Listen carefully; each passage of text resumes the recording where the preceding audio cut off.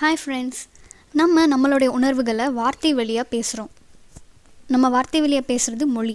அதே மாதிரி நம்ம உடலில் இருக்கிற உறுப்புகள், ஒவ்வொரு உறுப்பும் அதோடைய மொழி எப்படி வெளிப்படுத்துது அப்படிங்கிறத இந்த வீடியோவில் பார்க்கலாம்.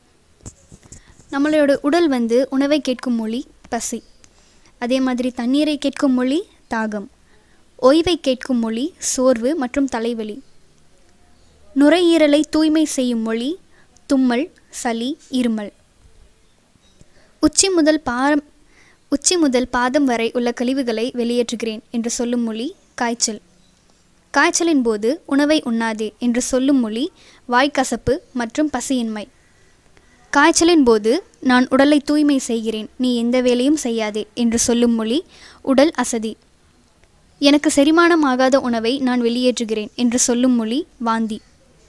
நான் குடல்களில் உள்ள கழிவுகளை வெளியேற்றுகிறேன் என்று சொல்லும் மொழி பேதி.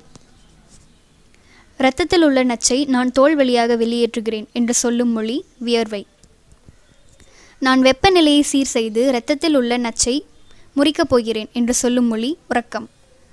நான் முறித்த நச்சை இதோ வெளியேற்றுகிறேன் என்று சொல்லும் மொழி சிறுநீர் கழித்தல்.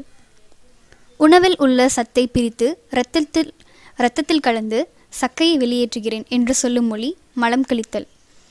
அதனால் நம்ம அனைவருமே உடலின் மொழி அறிஞ்சு நமக்கு ஏதேனும் உடல் உபாதைகள் ஏற்பட்டால் அதை உடனே மருந்தோ மாத்திரையோ கொண்டு தடை செய்ய வேணாம்.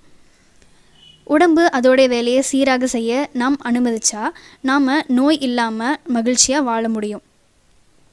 நம்ம எல்லாமே முதல்ல நம்மளுடைய உடலை நேசிப்போம். நம் உடலில் உள்ள உறுப்புகளை நேசிப்போம். முதல்ல நம்மை நாமே நேசிப்போம். நாம் வெளியுறுப்புகளுக்கு எவ்வளோ முக்கியத்துவம் கொடுக்குறோமோ அதே அளவு உள்ளே இருக்கிற உடல் உறுப்புகளின் உணர்வுகளுக்கும் மொழிகளுக்கும் முக்கியத்துவம் கொடுக்கணும். அப்போ தான் நம்ம ஆரோக்கியமாகவும் அழகான தோற்றத்துடனும் இருக்க முடியும். தேங்க்யூ.